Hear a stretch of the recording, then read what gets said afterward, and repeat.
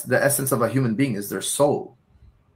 Outside of our soul, what are we? We're just rotting flesh. Yes. So I think he's saying, look, because you know what, Eddie, you know what's the greatest hell in this world? The greatest hell in this world is to be a slave to your desires. There is no pleasure anymore when your desires have overrun your world. Now imagine, Eddie, we talked about this in the past, but let's reiterate it to make it more clear. If I give you a chocolate cake, you might enjoy chocolate cake. You might enjoy it. And then I make you eat a second one. You're going to enjoy a little bit less. And I force you to eat a third. And I put a gun to your head and I make you eat a fourth and a fifth. Now you're eating chocolate cake and you're in torture.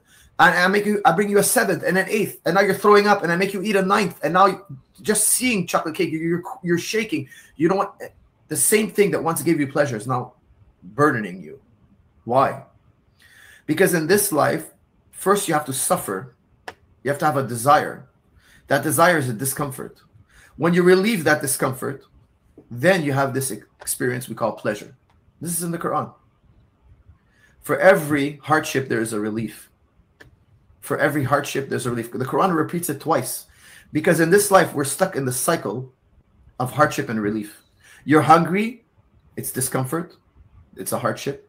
Then you eat, you're relieved. But guess what? There's hunger again. Hunger comes again. It's cyclical. And then you have to relieve it again. And this world, we're stuck in this cycle of hunger and relief. Hunger and relief. However, the one who is a slave to that desire, he can't control that desire. He doesn't struggle with it. He doesn't fight back. He doesn't limit how much he eats. He doesn't limit how much he consumes. He thinks that more consumption is better. He becomes desensitized to that relief. So if you're gluttonous, if you overeat, you never allow your body to be hungry. You never have a Ramadan. You never recharge your battery. You know, the Ramadan is a great antidote for depression.